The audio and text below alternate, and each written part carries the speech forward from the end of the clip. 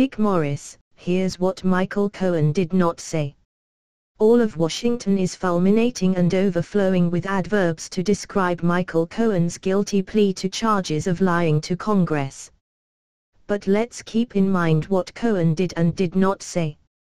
After 70 hours of grilling by Mueller's prosecutors, holding over his head a potentially lengthy sentence on his unrelated crimes in the taxi business and on his tax returns, what Cohen left out may be more important than what he said. If Cohen didn't admit to something, under all that pressure, then we can probably take it to the bank that it didn't happen. Mueller's pressure and harassment are, in that respect, a kind of lie detector test. Here's what Cohen did not say.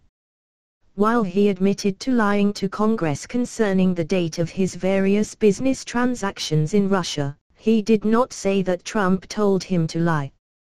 Cohen, an experienced attorney used to protecting Trump's interests, likely realized that admitting that he had business dealings on Trump's behalf with the Russians during or immediately before or after the election, might lead to other questions, so he lied about it and predated the questions.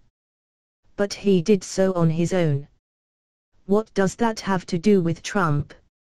He did not indicate that Russia was offering any special break to Trump out of the ordinary that could be construed as a bribe or payoff. He did not, in any way, confirm the role attributed to him by the famous dossier that led to the entire investigation of Trump. He did not admit to ever going to Prague or the Czech Republic for any reason, a central claim of the dossier. He did not admit to knowing either of the men identified in the dossier as having coordinated with him to plan to hack the DNC computer. He did not admit to arranging to pay off